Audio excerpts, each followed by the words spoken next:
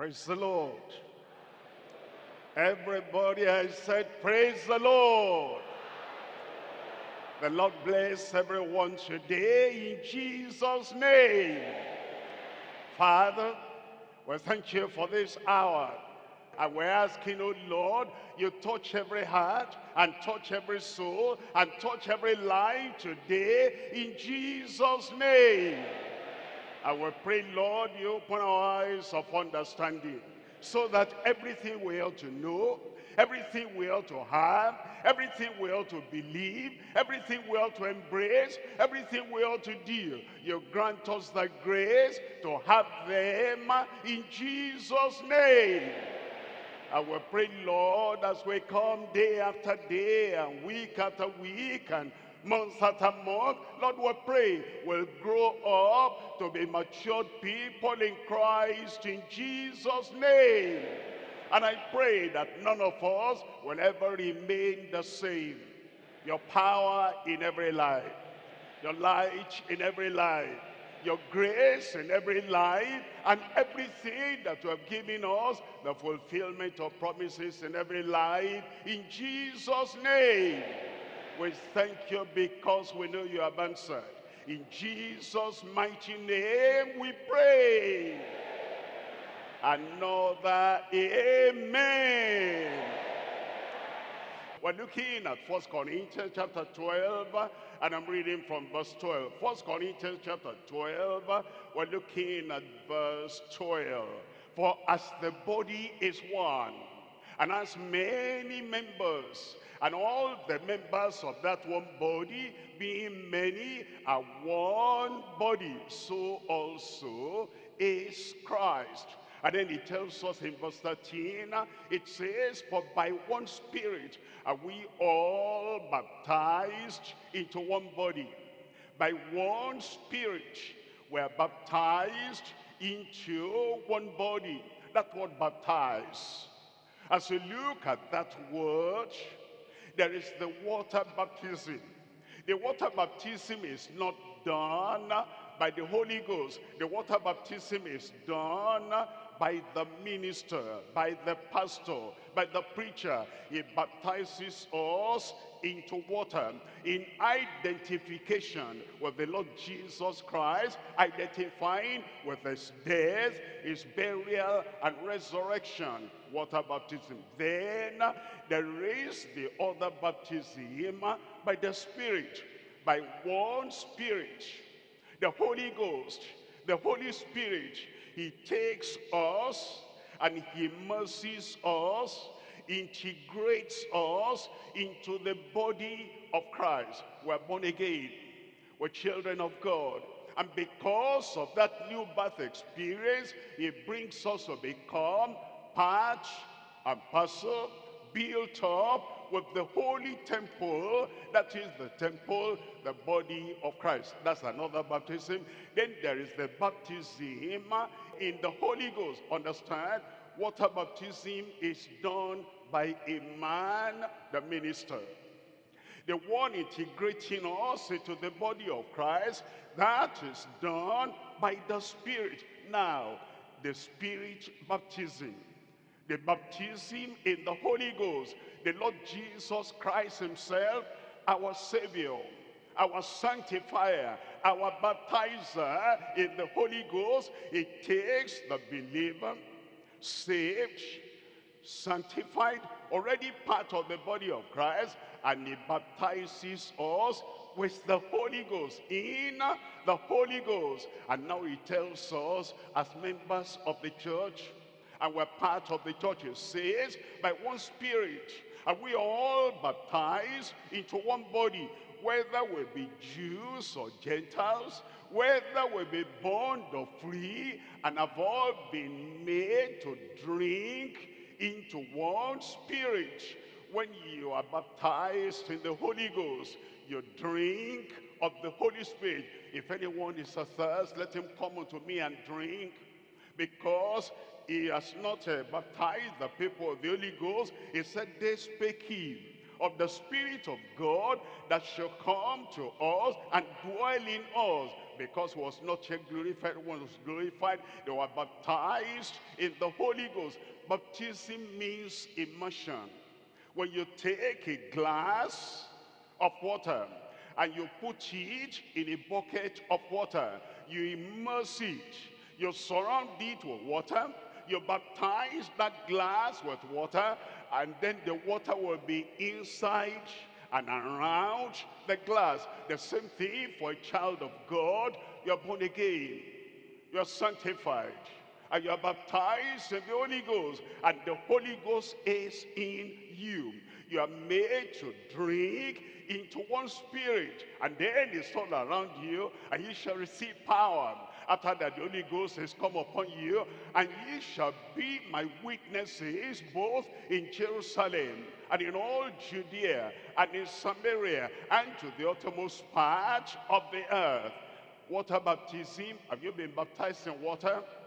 Baptism into Christ, into the body. Are you integrated into the body? And then the baptism, the power, the immersion in the Holy Ghost. It shall be endued with power from on high. Look at verse 14. In verse 14, for the body is not one member. The body is not one member. What does that mean? If the head is just moving around, no neck, no hands, no feet, that will be weird. Everybody will run away.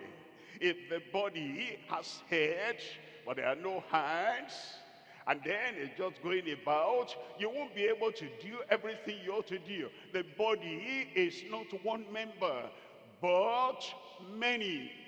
And then he tells us all those many members, external ones, visible ones, internal ones, invisible ones, all those members of the body, they work together.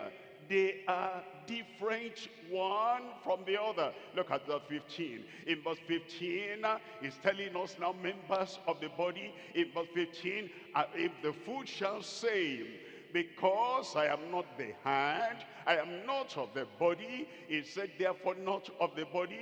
There is no superiority, there is no inferiority. The foot is part of the body. And then also the hand, part of the body. Look at verse 16 there. In verse 16, if the ear shall say, because I am not the eye, I am not of the body. He said, therefore not of the body. The eye is there. And then the ear is also there. In verse 17, it says, if the whole body were an eye, where were the hearing? And if the whole body were hearing, where were the smelling? It says we have 5 senses: to see, to hear, to smell, to touch, to taste, and then we move about. It says all those members of the body are very important and they're very essential. And it says this is the work of God, is the arrangement of God. Look at verse 18.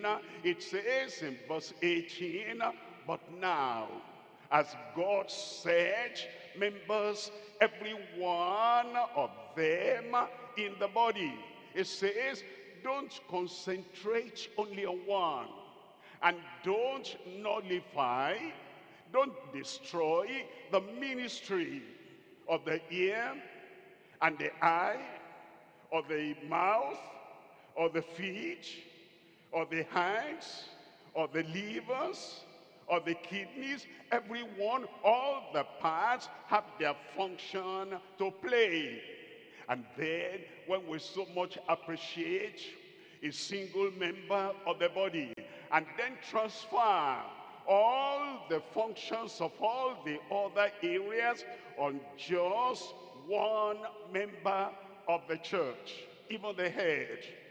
The hand says, the head is so important, I'll not do my duty, let the head do that. The ear says, I am not the head, let the head do that. And then the mouth says, let the head do that. If all the members transfer all the responsibilities of all the members of the body.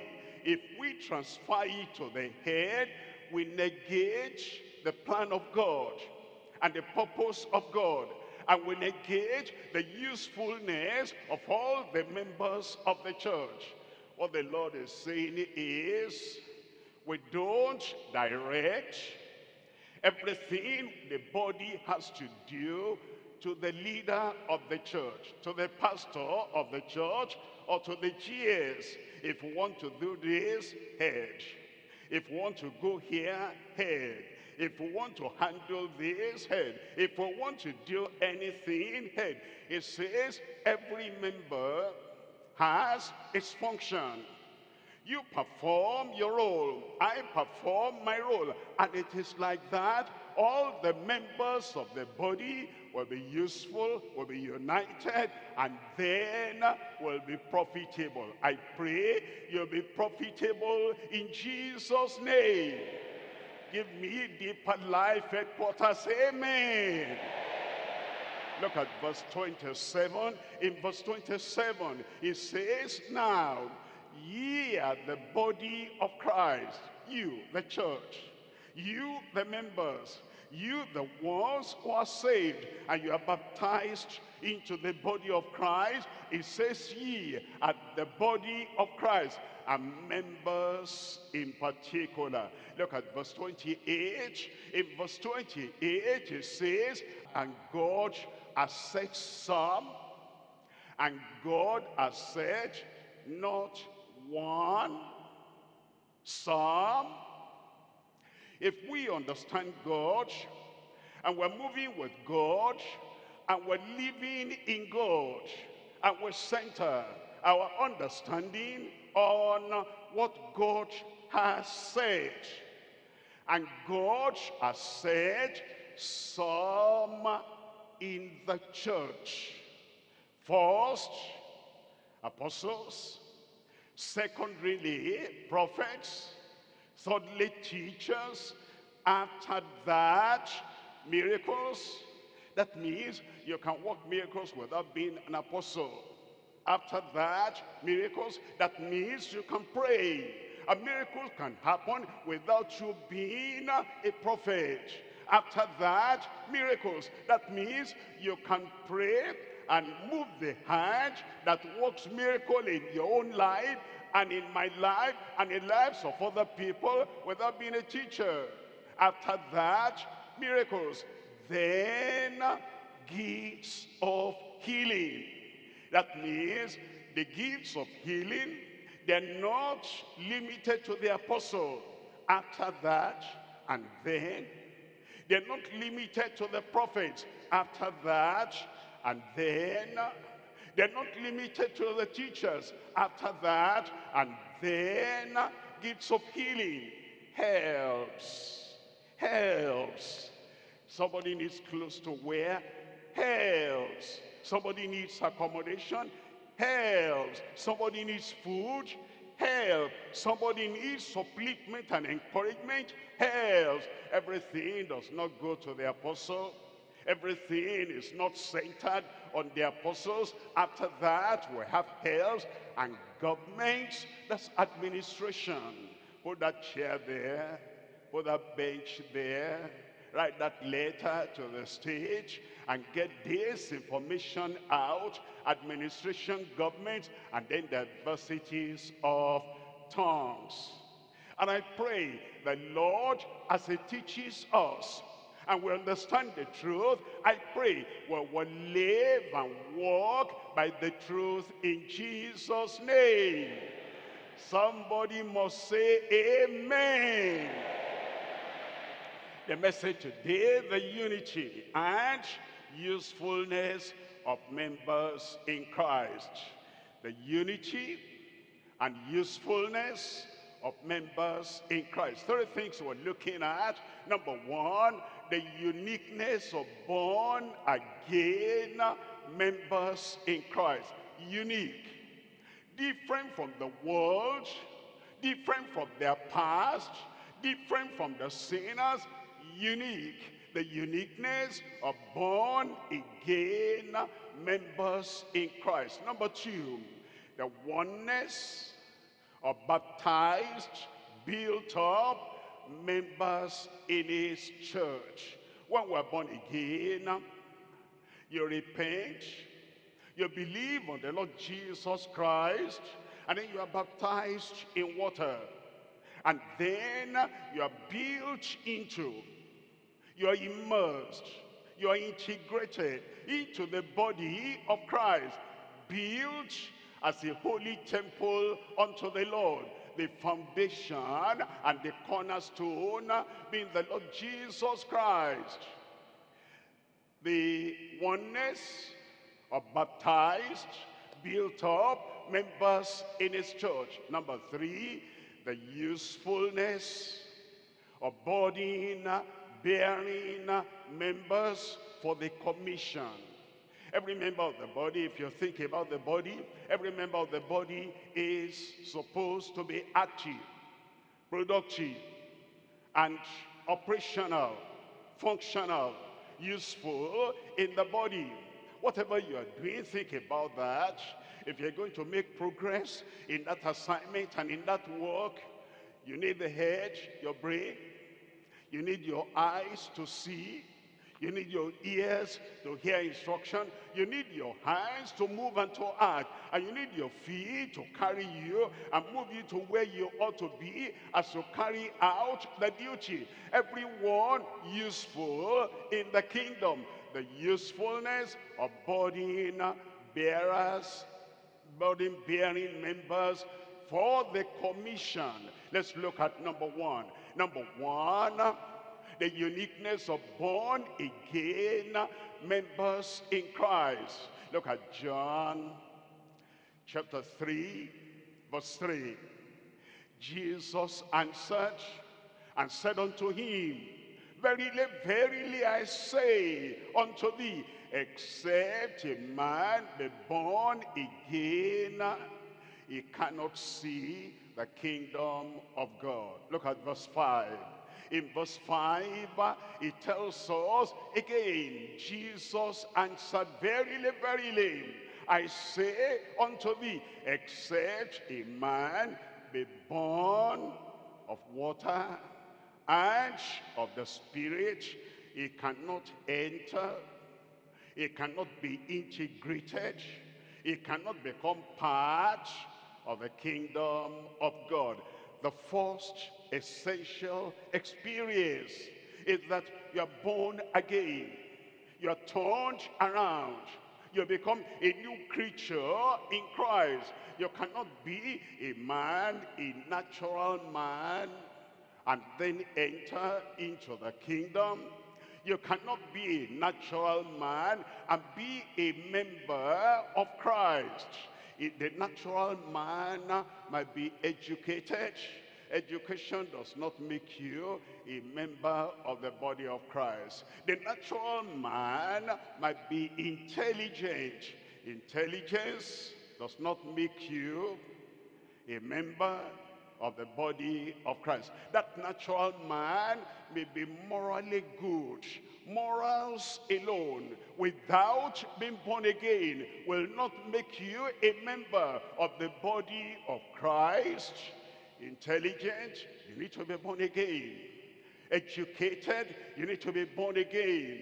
And you are morally good, you still need to be born again. All have sinned and come short of the glory of God. It is when you turn away from darkness, you come into the light. You turn away from your past life and you come to Christ. If any man be in Christ, is a new creature. Old things are passed away, and behold, all things are become new. Born again. You become a unique born-again member in Christ. We're told in James chapter 1, reading from verse 18. James chapter 1, verse 18, it tells us that we are begotten. It says, of his own will begat he us by the word of truth. By the word of truth, we hear the word of truth. That's the word of salvation. That's the gospel of salvation. And that's the gospel that tells us that Christ and Christ alone is the Savior. We accepted that, we believed that, we confessed that, and we came before the Lord, and then he wiped away all our past, and we are begotten of God by the word of truth, that we should be a kind of first fruits of his creatures. Different, distinct, unique, totally and completely only separated unto the Lord.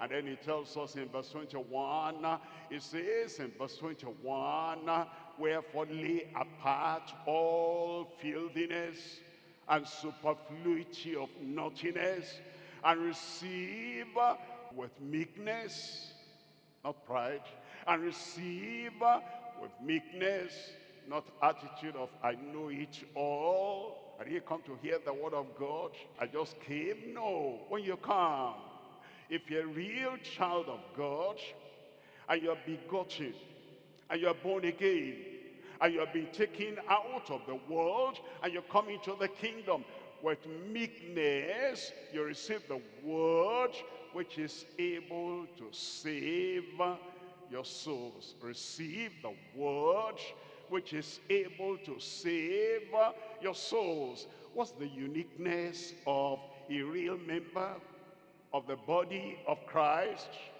The uniqueness is born again. Not everybody in the world is born again, and so if you are born again, you're unique.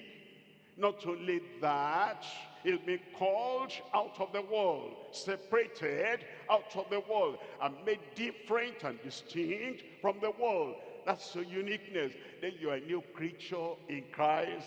Old lifestyle is gone, a new lifestyle has come, and you can say by the grace of God, I used to be like this, but I'm no more like that. The alcohol I used to drink, I drink that no more. And the showy dress that will show all the contour of your body, the anatomy of your body, I wear that no more.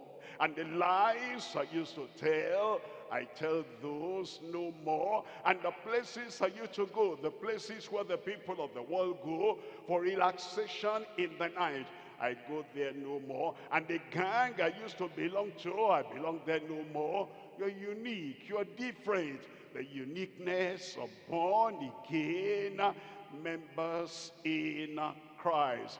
And now you have received the word of God engrafted in your soul, which is able to make you wise. Look at Luke chapter 10. In Luke chapter 10, we're looking at verse 20. In Luke chapter 10, reading from verse 20, notwithstanding, in this rejoice not that the spirits are subject unto you, but rather rejoice because your names are written in heaven. Unique. You know, the rest of the people, citizens of the world, they have their names registered in the world, or maybe they get their NIN, they have their name, their number, their picture captured for national utility. Or maybe you're at a company, they put your name in the register of the company. That's everybody. Everybody does that. But the uniqueness is that your name is not only in the register of this world, your name is written in the book of life in heaven. Rejoice because your names are written in heaven. How do I know? If my name is written in heaven. Well, look at the world around you. Look at that thief. Look at that liar. Look at that deceiver. Look at that fighter. Look at that person that is taking everybody as enemy. Do you think their names are written in heaven? You say, I don't think so. The same thing with you. If you're just human, if you're carnal, if you're natural, if you're sinful, if you're a transgressor, you know that your name is not there. It's the name of the people who have repented of their sins. They're born again, and heaven recognizes them. And because heaven recognizes them, heaven registers them that they're children of God, and then the Spirit of God is bearing witness with your heart that you are a child of God, and you rejoice. Angels are rejoicing already because you repented, and the Father is joyful, and Jesus Christ is happy and joyful, and the saints of God are joyful. And then in your heart the Holy Ghost registers that heaven rejoices because of you, and now you can rejoice because your name is written in heaven. And then you now begin to walk and live as a child of God. You just love to live right. That's the uniqueness. The people of the world, they love to fight. You love to do the things in the word of God. That makes you different. That makes you unique. That makes you to be set apart from the people of the world. Look at 1 John chapter 3, and I'm reading from verse 9. Whosoever is born of God does not commit sin. That's unique. That's unique. If you take that away from the Christian experience, we're no more unique. If you say, well, I'm a member of the church, but there are some sins I cannot give up, you're not unique. You're just like other people of the world. What makes them sinners? What makes them part of the world?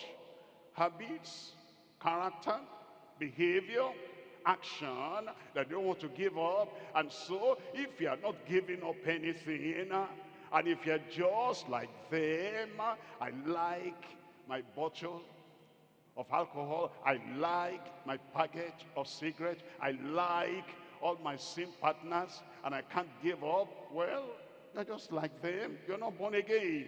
If you're born again, whosoever is born of God does not commit sin, for his seed remaineth in him, and he cannot sin because he is born of God.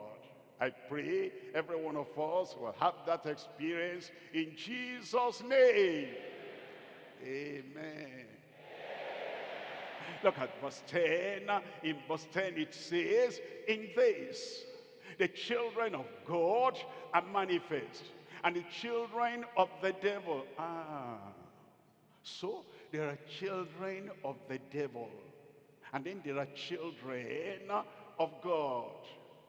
All have sinned and come short of the glory of God. Ye of your father the devil, and the works of your father ye will do. And then when you want to come out of that camp of the children of the devil, and you single yourself out, and you say, I will not be like them anymore, and you cross over by repentance and faith in Christ, now the children of God are manifest. Whosoever doeth not righteousness is not of God, neither he that loveth not his brother. I pray this uniqueness of being born again, of being washed in the blood of the Lamb, and being made white as snow, and living in newness of life. I pray by faith, by prayer, by surrender, by total yieldedness unto the Lord, this will become your Lord in Jesus' name. I said it will become your Lord in Jesus' name. Let's come to point number 2 now. Point number 2 is the oneness of baptized, built up members in his church. Look at that word, oneness. That doesn't mean they have the same function. The hand is united with the feet. Have you noticed when you are walking, as you are walking, your hand also unconsciously is moving in line with the moving of your feet. Have you noticed while you are walking, your eyes are looking in the direction in which you are walking? Have you noticed all the time when you are moving that your ears are also hearing sound that will warn you, don't turn there is a car coming, don't turn there, you collide with another person. Have you noticed when you are walking, you're breathing, your lungs are also functioning along with your walking? What we're saying is all the members of the body, they coordinate together, they cooperate together, and they're united together in whatever activity you may be doing. Now, when the hand does not cooperate with the head, and the feet does not move in the direction that the head is pointing to, we say that person has a mental problem, because the head cannot control the members of the body. The members of the body are in discord, they're disunited, and because of that division and disunity, we say that entity, all of them together, the hands and the feet and the kidney and the heart and the breathing and the brain and the eyes, all of them put together as a person. We say he has mental problem. We say he's lunatic. We say he is insane. Now, if the members of the body of Christ, real members, born again, set apart, cleansed, washed, purified, if they are not united together, they make that body, it's almost like blasphemy, because that's what they do. They make that body, with Christ the head, they make that insane. You bring blasphemy into the body when members of the body are not one together. The Lord wants us one. Look at Ephesians chapter 2. Ephesians chapter 2, I'm reading from verse 19. In Ephesians chapter 2, reading from verse 19, now therefore, ye are no more strangers, if you have repented. Now therefore, ye are no more strangers. If you can point to the day, the time, the place where you receive Jesus Christ as your personal Savior and your life turned around. Now therefore, ye are no more strangers. If you're known to heaven, if you're known to Christ, if your name is in the book of life in heaven, now therefore ye are no more strangers. If the Spirit of God is bearing witness in your heart, you are a child of God. If your behavior, if your action does not contradict your confession, now therefore ye are no more strangers and foreigners, but fellow citizens of the saints and of the household of God. Look at verse 20. And are built upon the foundation. You are baptized, you are integrated into the body of Christ, and you are built upon the foundation of the apostles and the prophets, Jesus Christ himself being the chief cornerstone. And then in verse 21, it says, in whom all the building fitly framed together. If you have a pile of blocks, maybe it's the right size, Maybe you pass through, that block has passed through the machine at the right proportion of sand, gravel, and cement, and now it's put aside. That's not a building yet. And there are people that are just like that block, and they are saying, I'm born again, I'm born again, I'm born again. They are not built together. They don't have the mind. They don't have the intention. They don't have the humility. They don't have the lowliness to allow another block to be on top of them, another block to be under them, another block to be on this side of them, another block to be on this side. They are Lone Rangers, and Lone Rangers will never make a building. The one that thinks of himself alone, thinks of his desires alone. All I want, all I like, everything I want. I don't want that person to be by my side. I don't want that person to be on top of me. And they're always kicking and fighting. They are not built together with the body of Christ.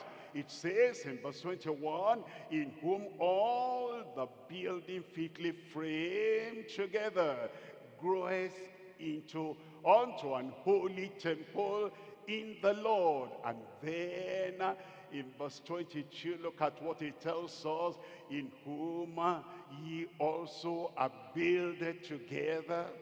If you're not a stone, a block that you just put aside, beautiful, nice, well constructed, but you are just in isolation.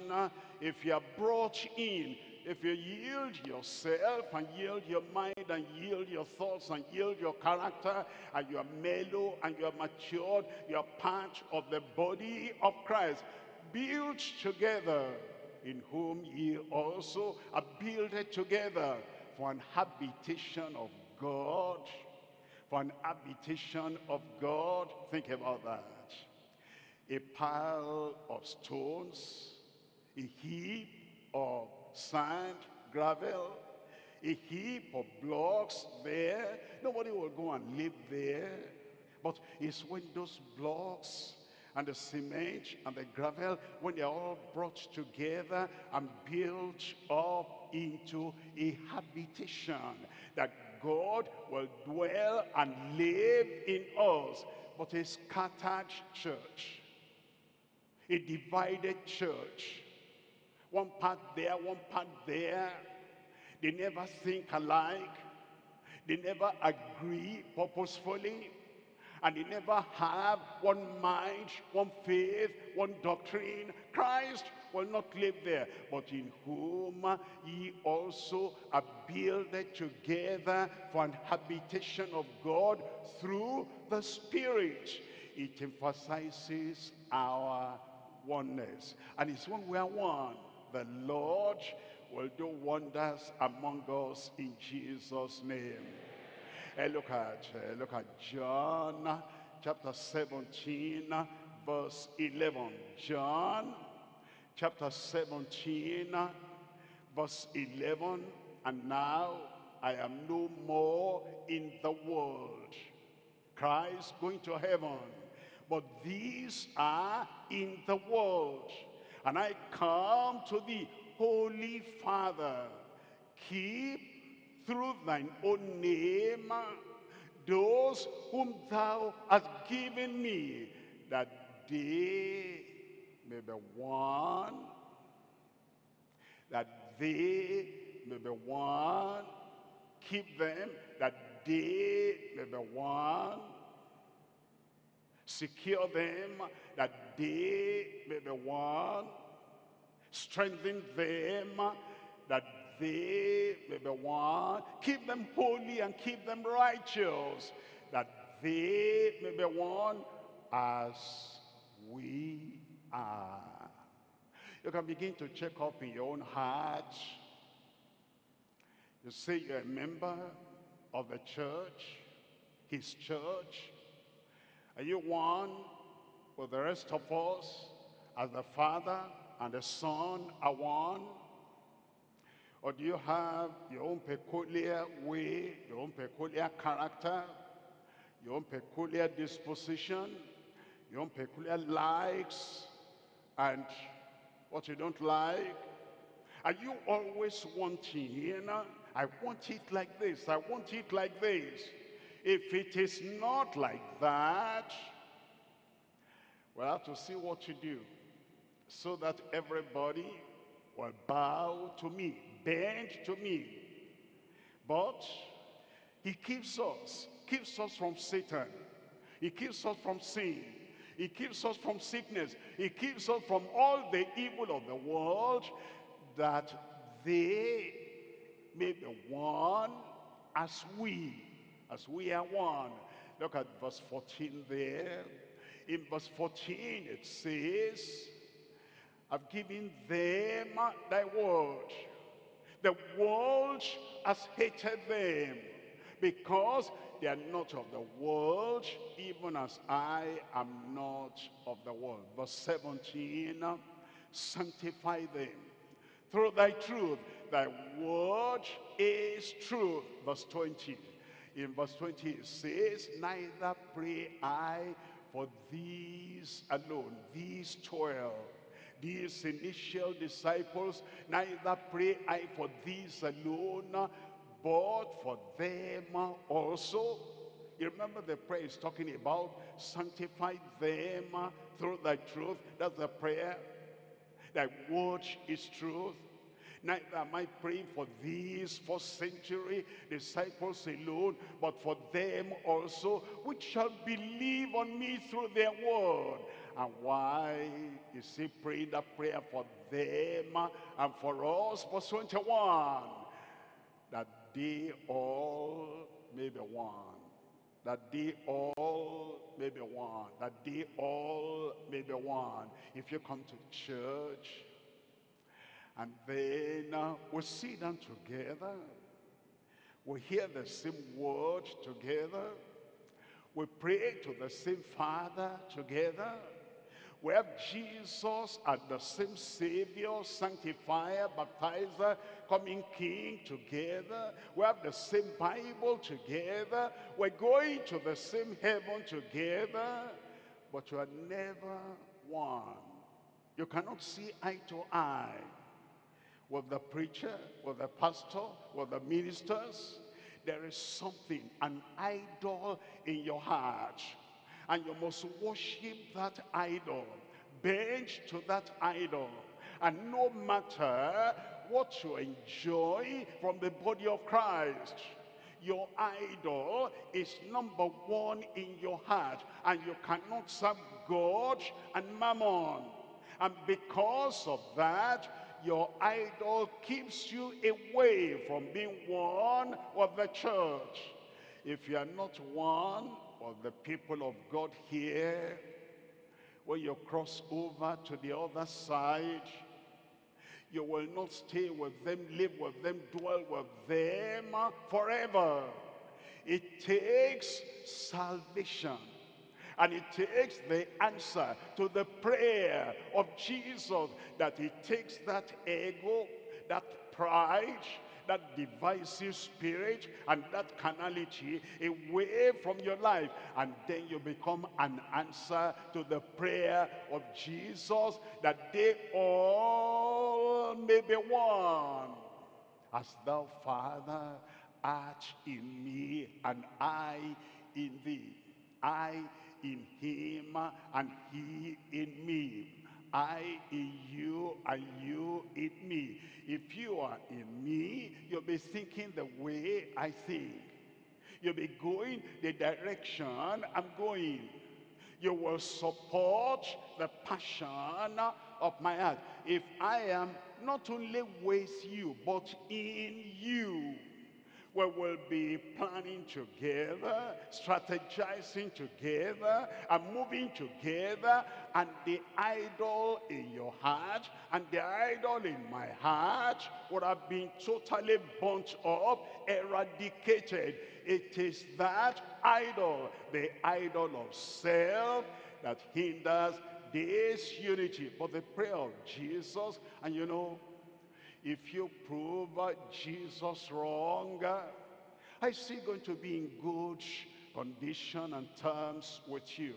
He prayed for the oneness of the body.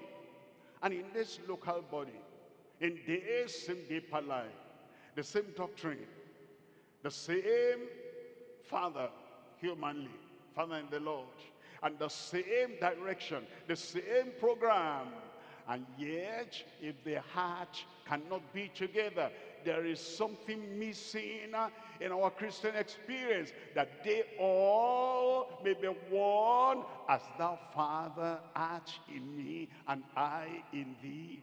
That they also, believers, that they also, saved and sanctified, that they also, in answer to my prayer, that they also may be one in us, not one outside us, Father and Son, God and the Lord Jesus Christ.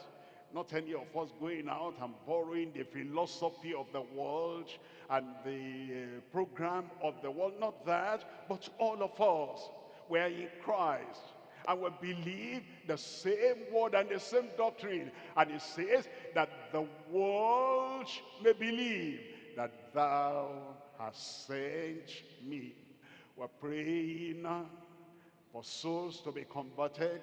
If we are not united, we contradict ourselves, we contradict our prayer. We're praying that the world will believe. Global evangelization, and we're praying and fasting and sweating, and we're praying fervently, and some are praying in the day, some are praying in the night vigil, morning vigil. If we're not one, we cancel the effect of our prayer. It says that they may be one as we are one, that the world may believe that thou hast sent me. Look at verse 22. In verse 22, and the glory which thou givest me, I have given them. The glory, the power, the splendor, the beauty, the heavenliness that you have given me, the head, I give them. Why? That they may be one.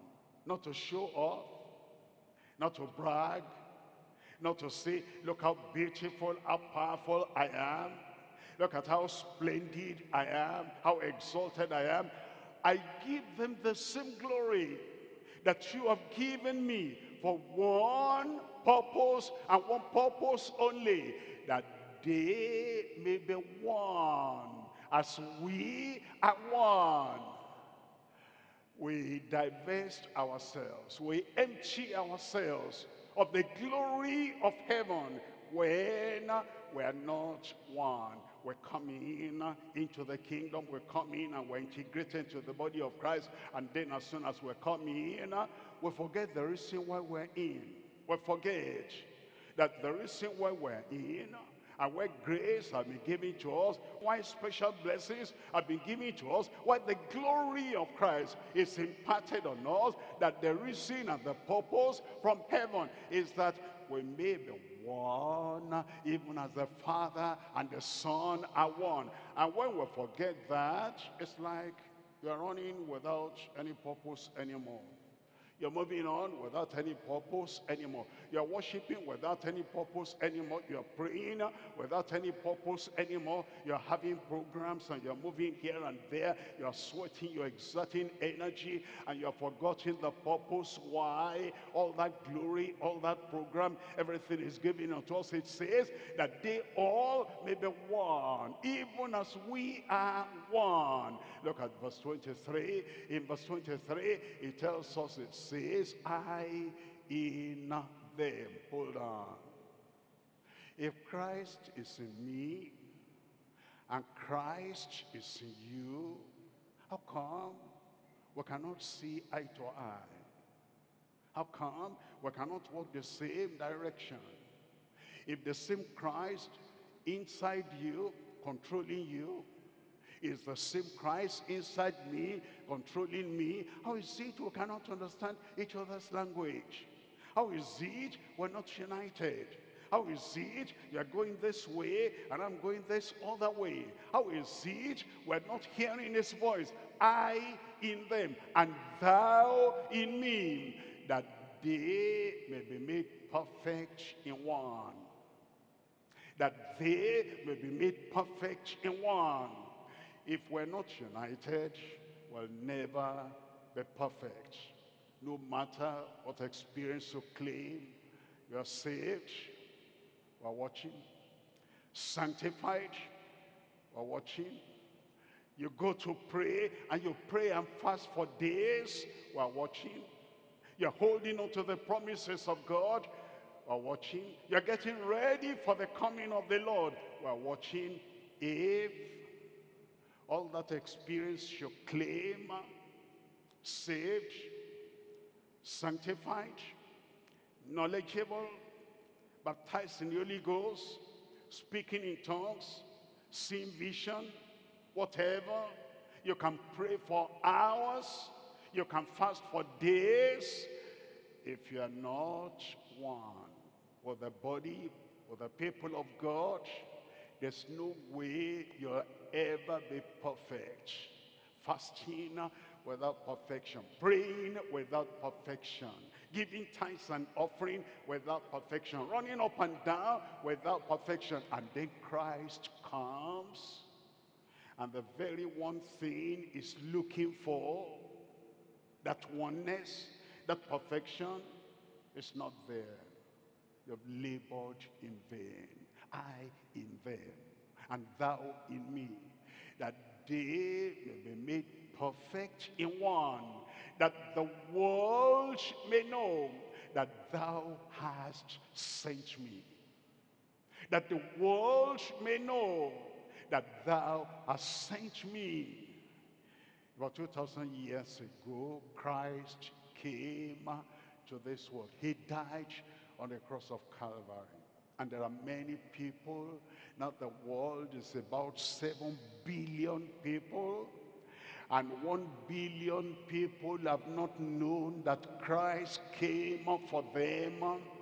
And they are dying every day.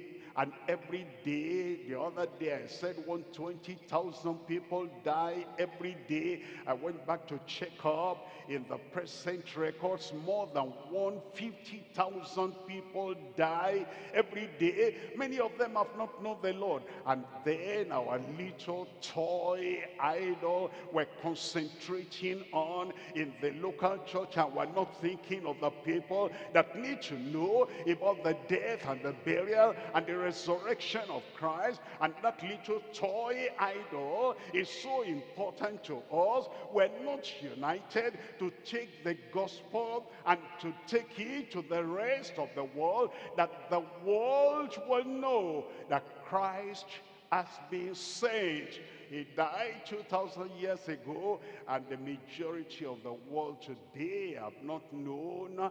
There are young people there, they need to know. There are boys and girls, they need to know. There are men and women, they need to know. And we're too busy dealing, we're too busy liking our ice cream and licking our ice cream. And our ice cream is hindering us from seeing the vision of the world that is yet ignorant that Jesus came to save them.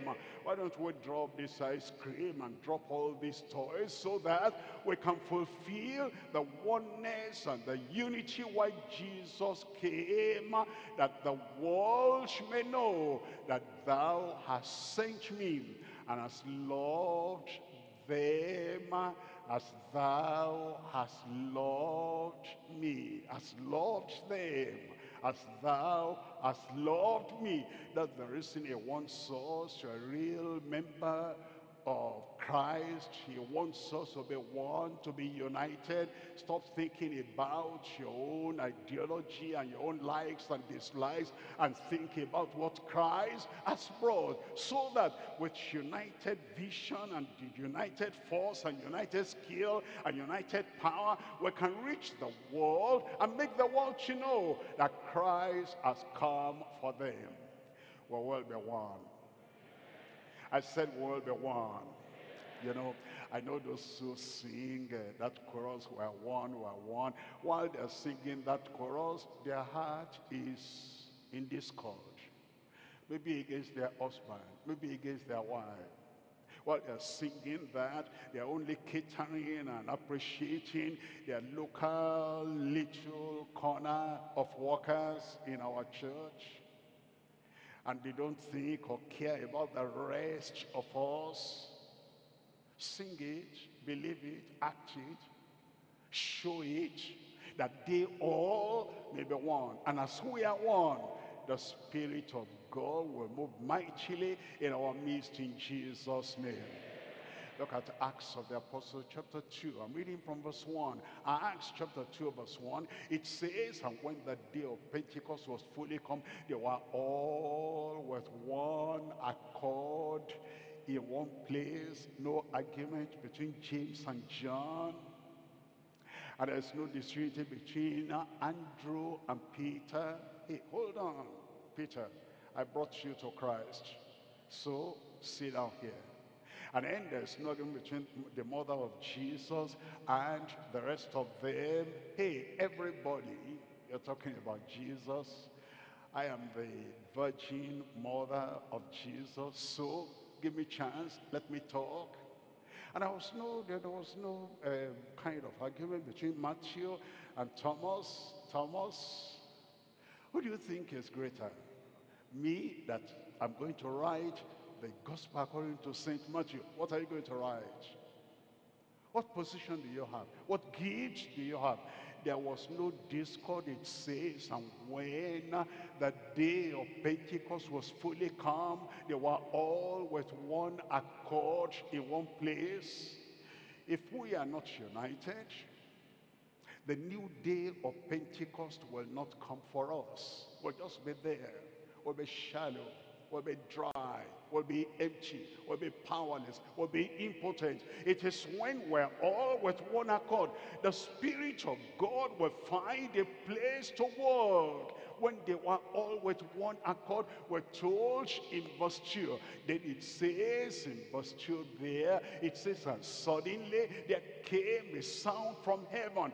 Heaven will recognize us when we're all united, when we're one in heart, in mind, in vision, in focus, in drive, in direction, and there's no criticism in our little corner, wherever we are. Suddenly, there came a sound from heaven as of a rushing mighty wind, and it filled all the house where they were sitting. And then we're told in verse 3, it says, and they appeared unto them cloven tongues like as of fire.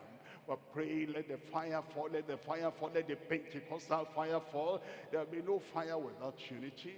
There'll be no fervency without unity. There'll be no revival without unity.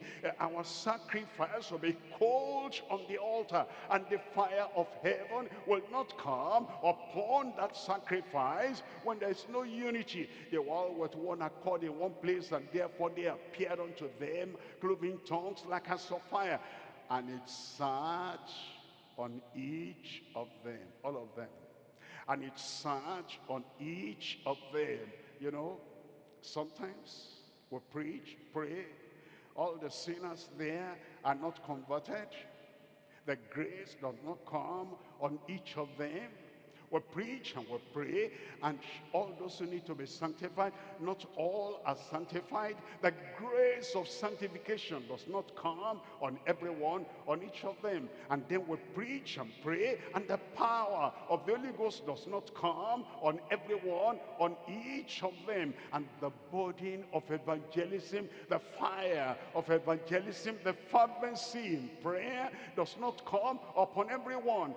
there's no unity. We don't have the same heart and the same mind and the same passion and the same vision. But it says, and there appeared unto them cloven tongues like as of fire, and it sat on each of them. And then in verse 4, it tells us, and they were all, and they were all, and they were all.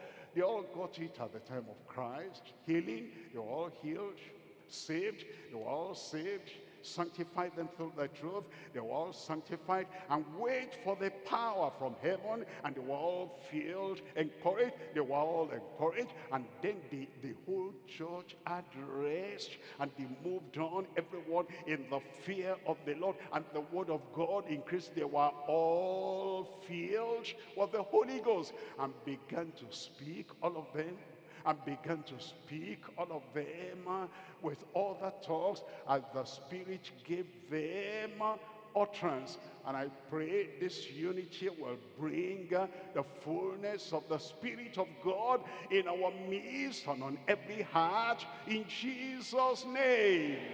Look at verse 39 there. Verse 39 says, the promise is unto you, and to your children, and to all that are far off, even as many as the Lord our God shall call. It will happen. To us, it will happen. To you and to me, it will happen. And the power of God will become unlimited in every one of our lives, in Jesus' name. Look at point number 3 here. The unselfishness of burden bearing members for the commission. The unselfishness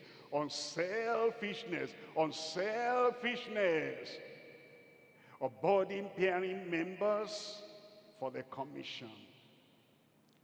Thank God for the Great Commission. Thank God for the whole of the church bearing that burden, lifting that burden. Thank God there's no one sitting back. Why is it over there? Why not here? Thank God there's nobody saying the pastor should not go any other place. Here is where he should always be. Whether the other people are thirsty and hungry and passionate and fasting and prayer and demanding, no problem. Here is where it should always stay. Thank God there are no people like that. But if there are people like that, we have not heard them to voice it out.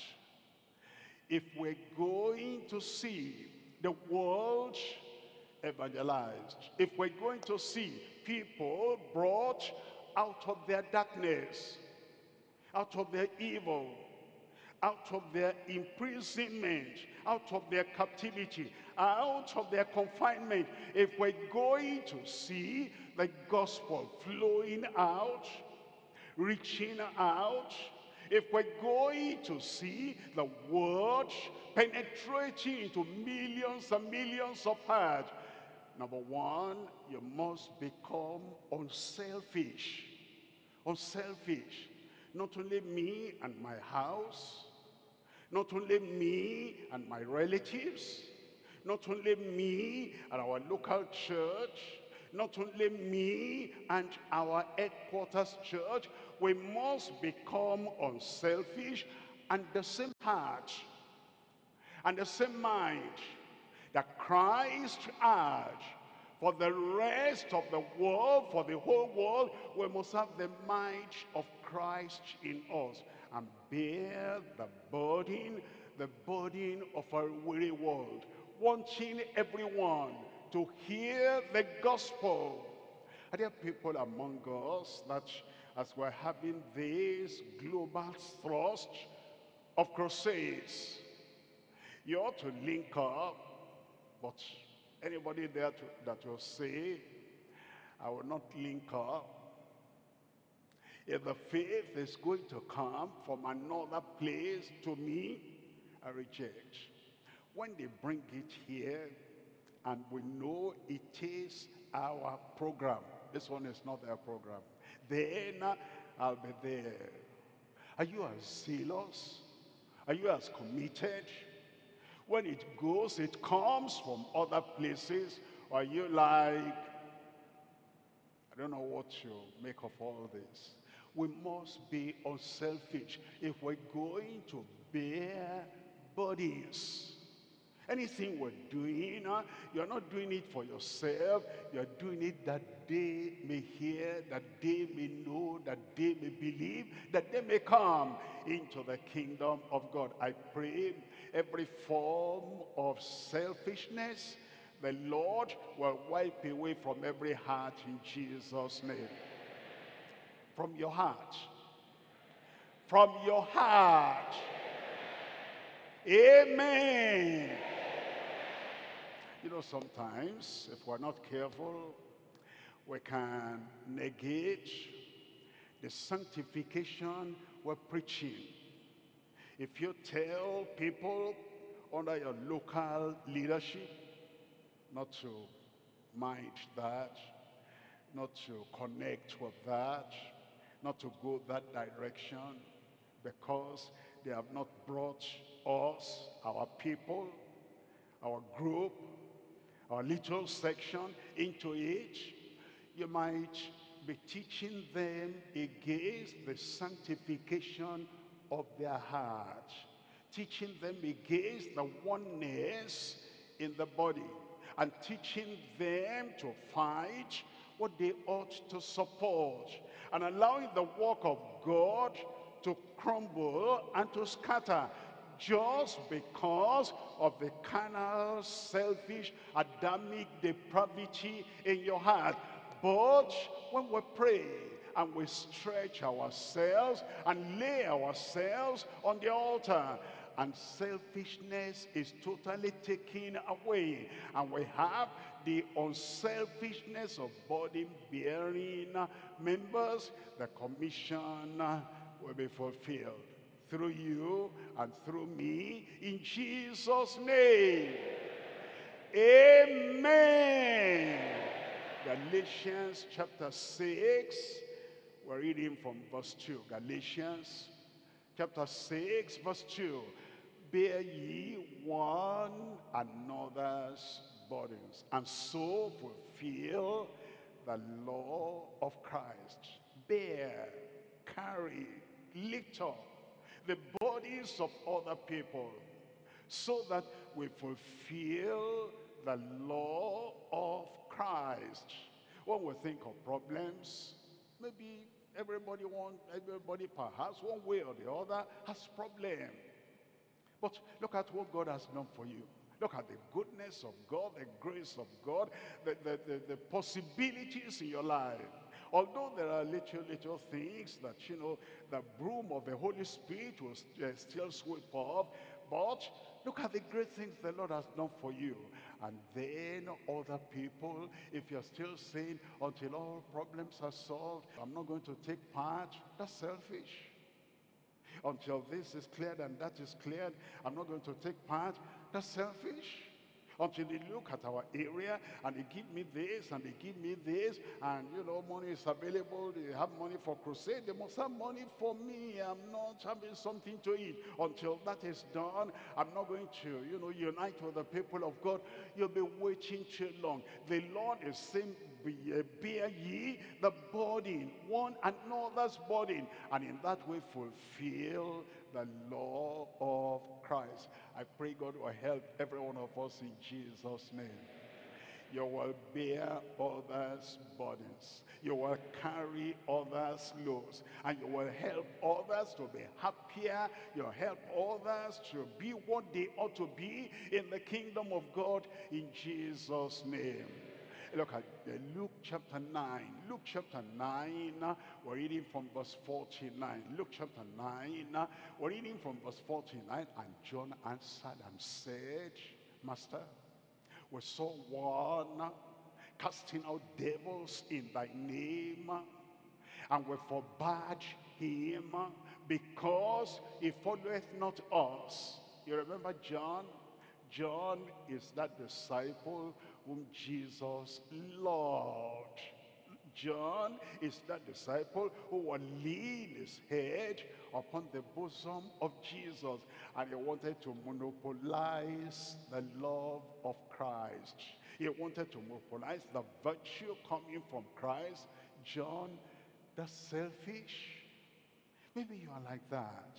You have a privileged position in the church, and then you see other people, and they might get to the position Christ will allow them to lean upon his bosom. Say, what are you doing there? Who brought you there? Don't you know that that special position belongs to so and so? We saw one casting out devils in thy name, and we forbade him, and because he followeth not us. Look at verse 50. Verse 50 tells us, and Jesus said unto him, forbid him not. John, you know what? You are not of the same mind with Christ. Christ does not want you to shield out anyone, to block out anyone, and you are busy going about, don't do that, don't do that, don't do that. And Jesus said, forbid him not, for he that is not against us is for us. Look at Numbers chapter 11. Numbers chapter 11, reading from verse 27. And there ran a young man and told Moses and said, Eldad and Medad, do prophesy in the camp. He had his own share, he prophesied. Caleb had his own share, he prophesied. 68 of them had their own share, and they prophesied. But Eldad and Medad were in the camp, and the Lord also gave them the same gift. Joshua, what are you thinking about? Are you more zealous than God? Are you more passionate than God? Do you know who to do that, who not to do that more than God? The God of heaven gave them the same gift, these two people, as he gave to the 68. And then this Joshua ran, a young man, and he told Moses and said, Eldad and Medad, do prophesy in the camp. Verse 28, Joshua the son of Nun, the servant of Moses, one of the young men, answered and said, my Lord Moses, forbid them. Selfishness, selfishness. Were it not that Joshua took correction, and he allowed that selfishness to be extracted, to be uprooted, to be cleansed off, to be burnt off from his heart and his life, he would never have become the leader he became. He said, they said, this is a servant of Moses. And he said, my Lord Moses, forbid them. Well, thank God for a leader like Moses. There are some leaders, they only listen to what their selfish subordinates tell them. Sir, look at these two people. Yes, we know they are doing good, but did you give them instruction? Look at these two people. They are sending forth the message. They're even more active than we are.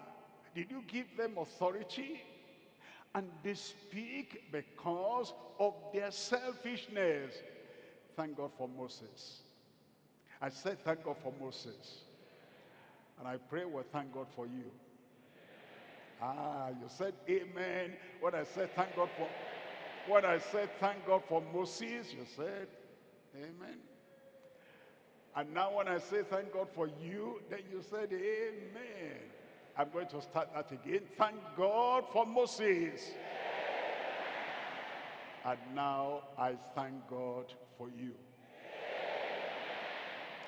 You know, people, if you come to tell the pastor, sir, Medad, Eldad, they're doing this, they're doing this, and then the pastor says, leave them alone. we're all working for God. They come another time, they have not learned from that first lesson.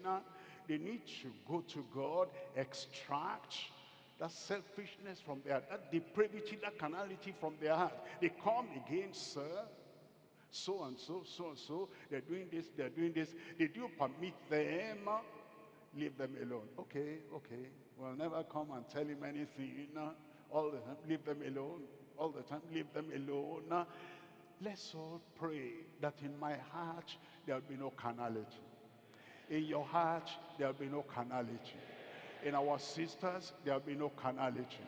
In our young people and youths, there'll be no carnality. In our children, there'll be no carnality. And when we have the nature of Christ, the love of Christ, and then the passion of Christ moving us on without any selfishness, we will take this nation for Christ in Jesus' name.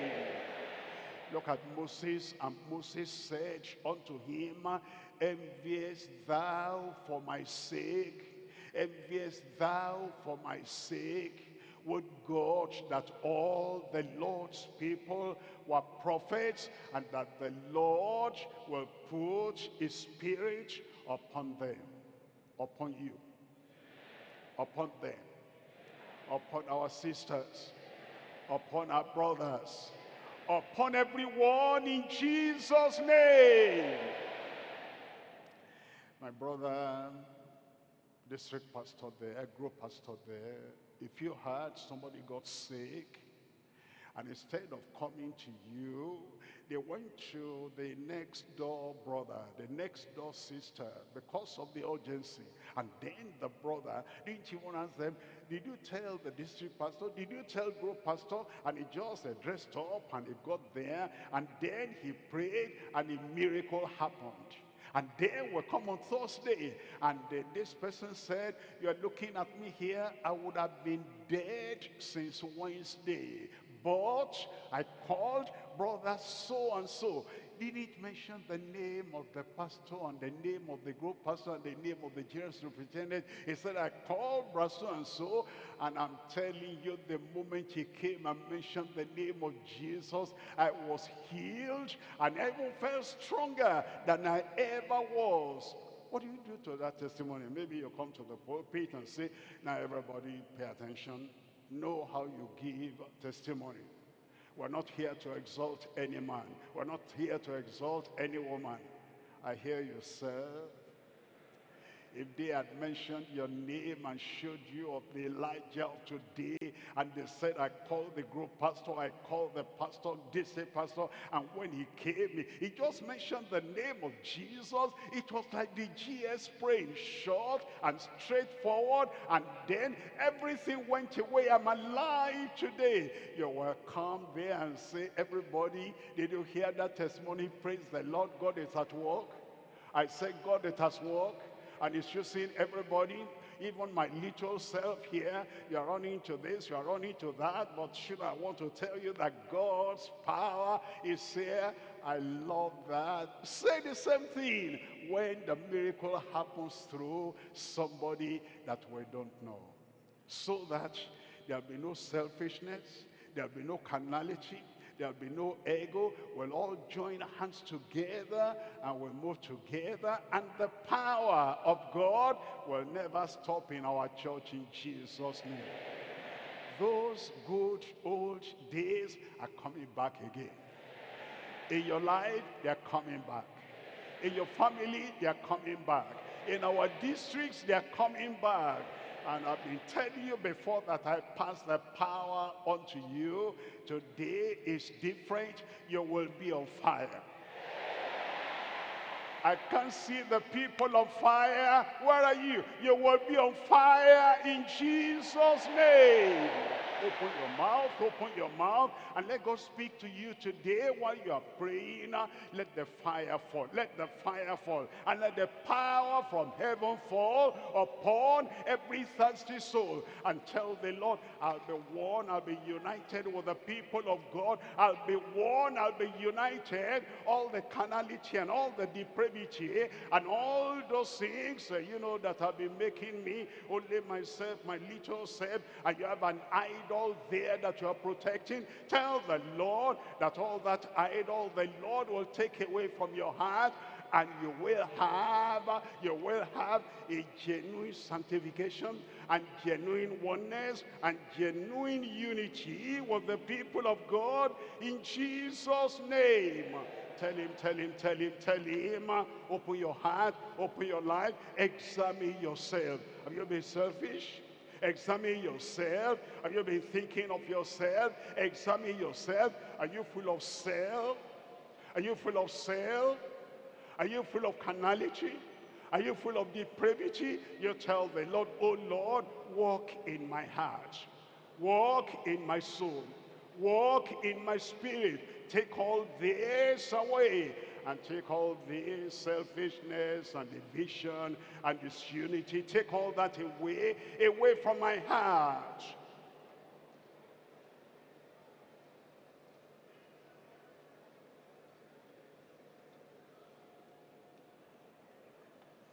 Are you sure you are born again? Your sins are forgiven. The Spirit of God bears witness with your heart. You're a real child of God. It's your name in the book of life in heaven. The change, the transformation, the life of the new creature, as that been worked out, operational, functional in your life. Born again. Are you born again? Is the engrafted word in your heart?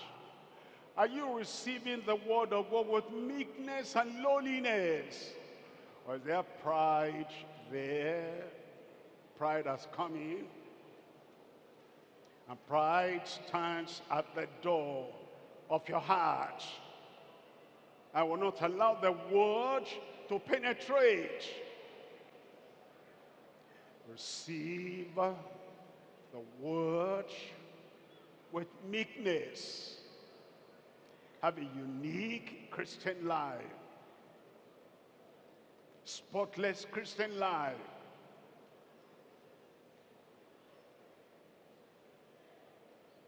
Live the life of the kingdom.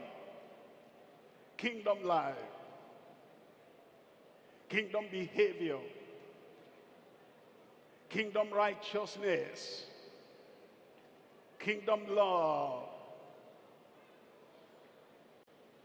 Kingdom yieldedness. Are you integrated into the body of Christ? Built up? Are you an isolated block? Lone Ranger? All you see is yourself. All you know is your need.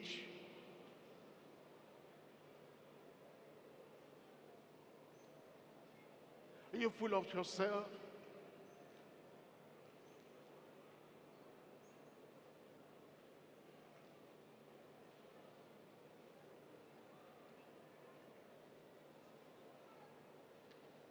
Or are you fully surrendered unto the Lord? No idol, no pride, no ego,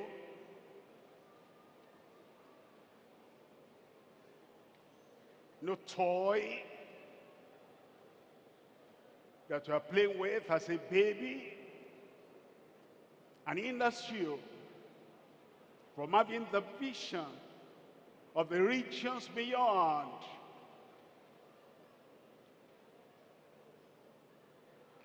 All always angry at nothing. Angry at what makes Christ happy. You have the same mind with Christ.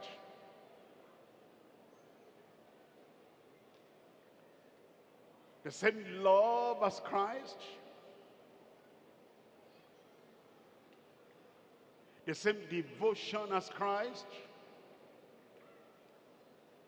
The same pursuit as Christ.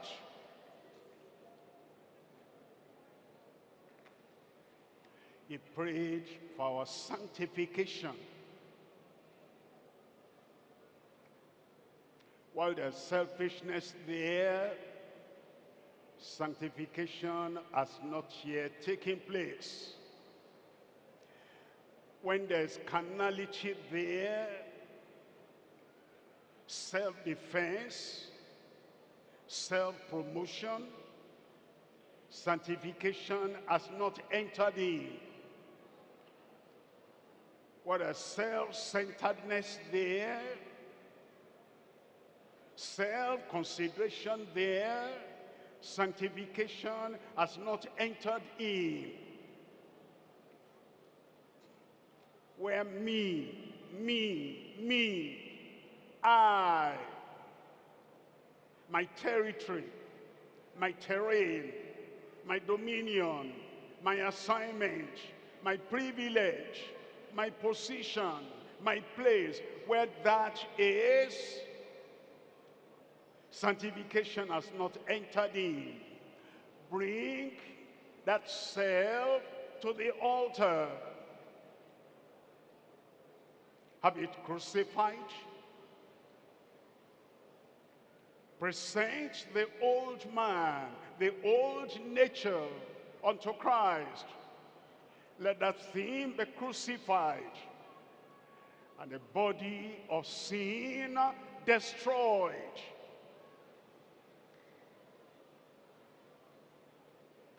Then will you profess sanctification. Then will selfishness quit the throne of your heart.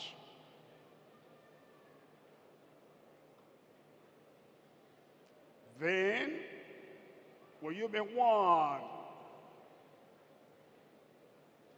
with the rest of the church.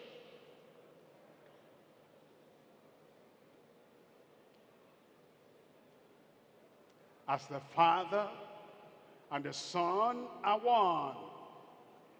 And then will you give a chance for the gospel to reach the world, that the world may believe that the Father art in me, and I in thee, and that they may all be one in us.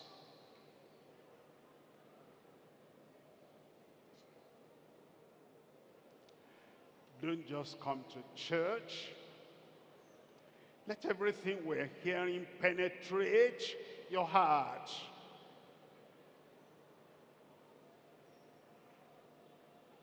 And pray that from this day, your life will be different. Your attitude will be different. Your disposition will be different.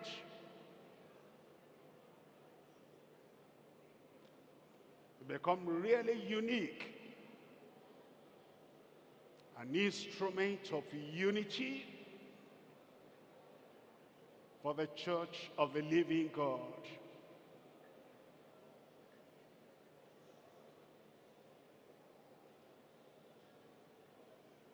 And let the unity begin at home.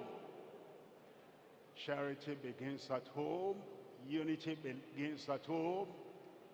Love begins at home. Let the children see Father and Mother are one. as God and Christ are one. The children and the parents are one, as God the Father and God the Son are one.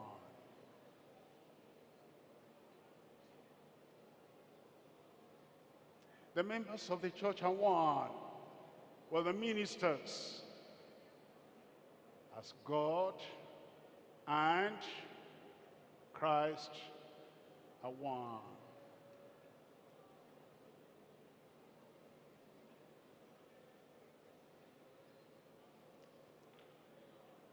Assurance that your name is in the book of life in heaven.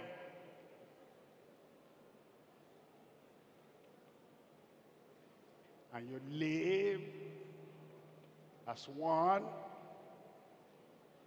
having the heavenly recognition. And then pray that as you are one, sanctified, purified, Adamic nature taken away, that the fire, the power of the Holy Ghost will be upon your life. Fire, power, fervency, strength from on high.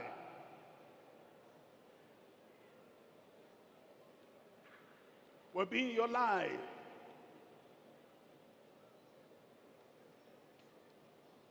And the Holy Ghost will fill you, saturate you, empower you, envelope you. And then there'll be great possibilities of the Spirit in your life as you are one, united with the body of Christ.